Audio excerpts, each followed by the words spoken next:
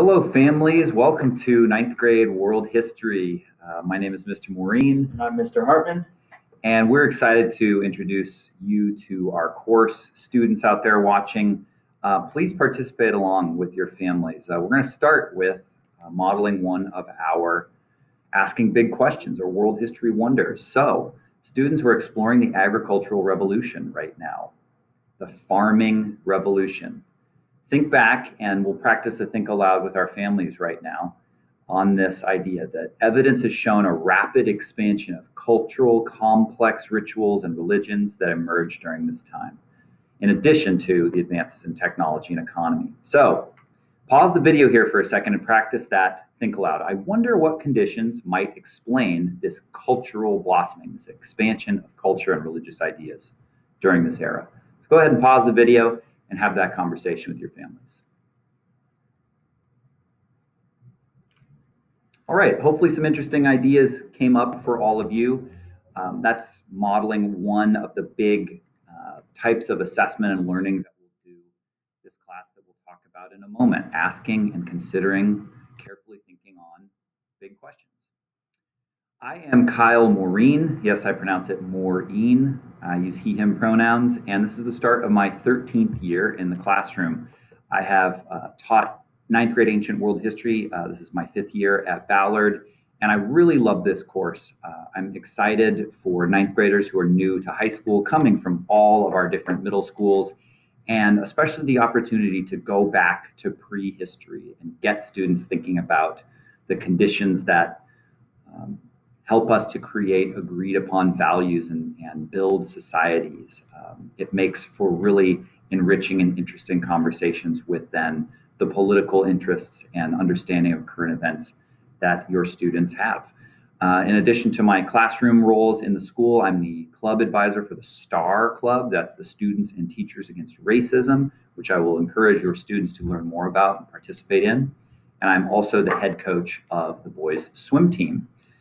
In this photo, I've included a picture of me, my wife Ingrid, and that is Oliver there. Ollie, he is 9 months old and is really such a focus of my time when I am not in the classroom. I've also included here a framework I like to use with students in getting to know you. Read, listen, watch can be a good way for people to connect over the dinner table too. I love that as a good share with everybody. I'd like to introduce Mr. Hartman. Hello, everybody. I'm Nathan Hartman. I use he, him pronouns, and this is my first year in a classroom as a teacher. I am the student teacher / apprentice for Mr. Morean. He's going to help me learn how to become a teacher throughout the year. I'm currently enrolled at the University of Washington, Bothell.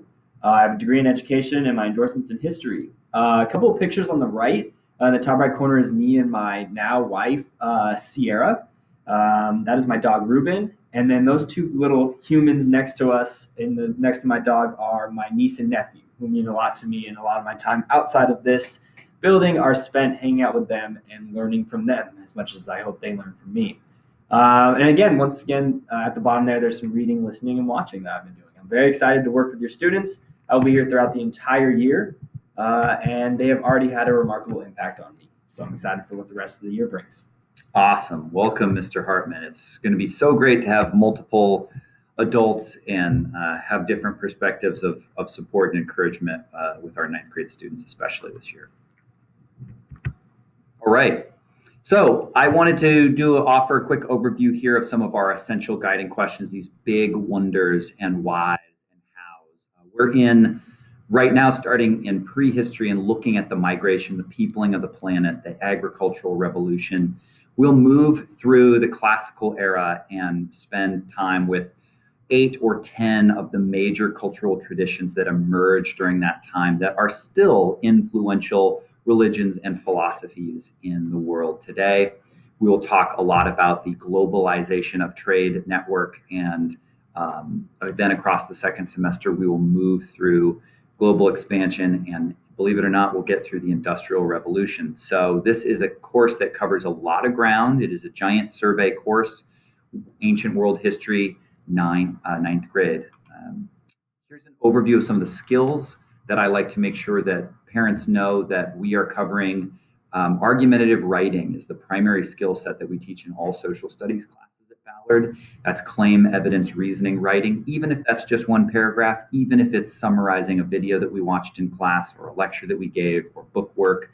This will be the skill set that I teach. I am both a trained LA teacher and an avid reader and writer. And for me, much more important than memorizing historical facts and details is becoming a clear and cogent communicator. And students are going to practice that through both writing as well as speaking. We'll have speaking assessments and skills practiced through interactive seminar in the classroom, as well as our current events Fridays. So two assessments I'm really excited about are the big questions and the reflections that your students are doing and keeping a journal quarterly with their composition book. And each Friday, 4 or 5 students will be sharing out a current event across the first quarter. These have already been such a success, and Mr. Hartman and my favorite days already this year. Hearing what students are passionate about, seeing their very thorough and thoughtful research, and then standing up in front of their peers, most of whom they don't know, at least 2 years out of practice from that kind of public speaking. These have already been our best days. And I am considering ways of being able to record and or share those with all of you families, because it's really an incredible way to see your students shine. Just a couple quick overviews on workload. We will not have homework every night in this class. It is not that kind of class, even for students who are interested in the honors distinction, which we'll talk about. That homework is often going to look like a combination of reading, listening, and watching. Yes, I fold in a lot of podcasts to this class. We do have 2 textbooks, Holt's Patterns of Interaction and Strayer's Ways of the World, both of which are available in color PDF chapter on our Schoology page, but students are also welcome to check one of those books out from the library. One of the must-have resources for our class is a composition book. We will actively be teaching Cornell notes along with other note-taking styles. These notebooks will be a resource that students can use on every assessment in our class. So really teaching them that analog organization in a composition book. So composition book and a pen or pencil should absolutely be coming with students every day. Just a little bit of a reminder here on major assessments and things that are predictive. I've mentioned the oral assessments that come with presentations, both current events as well as group projects. Our argumentative writing, CER, our big questions, our Socratic seminar. And as a reminder there, we cover prehistory all the way through the Industrial Revolution. Now, one question that I'm sure a lot of you came for is, wait, I thought my students signed up for honors world history. This is the second year now where there is no standalone 9th grade honors history class. So we have all 9th graders in all of the same world history class. It is one group. There is nothing to sign up for.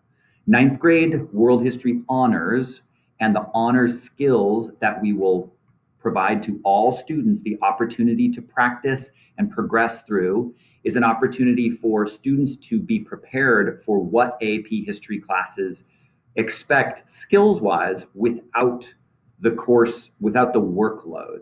So that way, any student by March and April, when we start signing up for 10th grade, knows what the rigor of the writing that they will be expected to do, the challenge of the reading that they will be expected to tackle and take notes on, so they can make an informed decision if they want to sign up for AP World History as a 10th grader and eventually AP US as an 11th grader, AP Government. So this is an opportunity to say, and I'll get my video out of the way so you can all see this. Any student can earn honors distinction in our class. This designation will be determined by students who complete a majority of the honors skills tasks when noted in work. This could be in projects, notes, and homework. Also, they've demonstrated and earned an advanced proficiency on a majority of those skill-based rubrics. And then at the end of the term, they have to earn an 85% or better. But there's nothing they have to sign up for. This can be something that they come in and out of on a skill that they practice. And we really just want to convey to them that it's about an exposure to these skills and the people who want to make that investment in ninth graders and think they might want to do AP history classes later on, we want to make sure that they have that opportunity to understand those rigors and expectations. Okay, lastly, and this is a protocol piece that we're all adjusting to again, students got very comfortable with using their phones and multiple pieces of technology and splitting their time and attention spans when they were at home the last year and a half. So I would ask that you help us reinforce this protocol at home. Cell phones are a privilege, they are not a right. I have been a longtime advocate of technology in the classroom, and we will use student computers often in the classroom. But when I expect phones to be away and not out, they will be away and not out. I give students sort of a one-time reminder, and then I'll hold on to phones for the rest of the class period, maybe the rest of the day. We're getting a chance to do school in person again, and so it's really important to me that we are here while we are here. I hope that is a standard that you all will help us to uphold. So thank you for coming. I'm glad we got to do this introduction. I'm sad we're not getting to do it in person. But again, your students so far have shown us such an eagerness to start high school. They're highly skilled and intently curious. I think this is a testament to your hard work as parents. I have a new appreciation for this now as a parent myself, and I hope this video offered you some sense of who I am, my philosophy, and my enthusiasm for working with our students this year. Thank you, be well, and keep in touch. Thank you.